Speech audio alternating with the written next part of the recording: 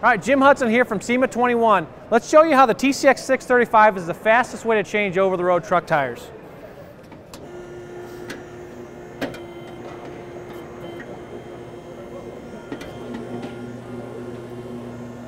I just basically push my beads off here. Even on this super single, it works the same even on 22 5s, 24 5s. Like I said, even these super single tires like this, just pushes those beads right off.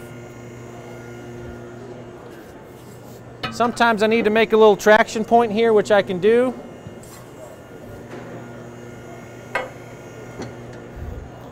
Just continue to roll it on off.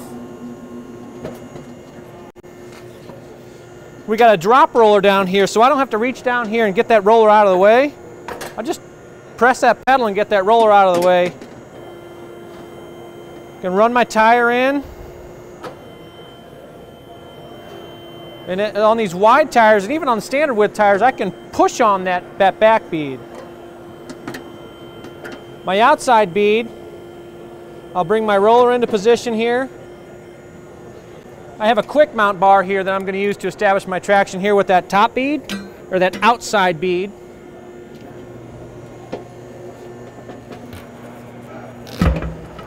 And just like that, I've just basically pushed this big heavy super single tire on and off without breaking a sweat.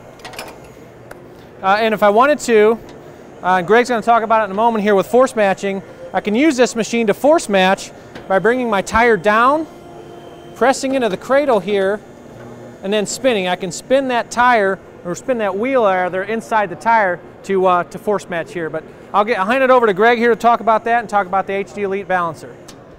Thanks, Jim. Hi, everybody. I'm Greg Meyer. I'm the product manager for wheel balancers at Hunter Engineering. And this is the Heavy Duty Elite Balancer. So after you finish putting a tire on, obviously we're going to need to balance it, okay? So I'll go ahead and pull the hood down and let's see how this works. So this machine is a balancer, but it's also going to measure runout as well. So when it comes to heavy duty balancers, or heavy duty assemblies, excuse me, balancing is important, but even more important is making sure runout is proper, making sure that the wheel is round and that it's of the right diameter. So right now, the machine has told me how much weight it needs.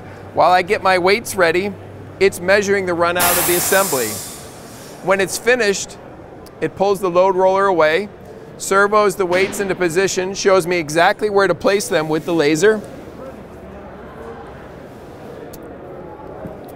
I put the weights on, and I pull the hood down. Now, if I've done everything correctly, I'm gonna get okay, and I'll be finished.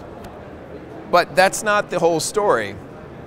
Now that I've measured runout and balanced this assembly, I can take a look at matching duals.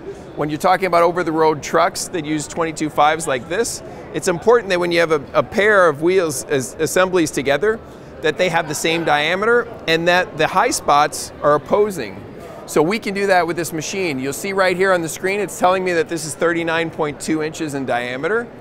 But now let's say we had an issue. In this case, everything's okay. We have 33 thousandths of runout. That's pretty good for an assembly like this. But if there was a problem, I can go into the force matching screen, and it's going to show me exactly how to improve this assembly. It shows me, it's telling me to make a mark on the tire right here, and then I can servo the rim position into position here, and it's telling me to make a mark on the rim right here. And what I can do is take this assembly to Jim's tire changer, turn it, and we can get the runout down from 33 thousandths to 12 thousandths. Now in this case, we probably wouldn't do that, but if we were getting from 90 down to 70 or 50 thousandths, something like that, that would be a worthwhile thing to do. As I mentioned before, we could also take and mark this high spot. This green mark right here is the high spot of the assembly. I can bring that to 12 o'clock, mark that, so when I place it on the truck next to its other dual assembly, we can make sure that those are opposite so that we get the best rolling assembly possible. Maximum tire life as well. So thanks a lot for watching our video, and we'll see you soon.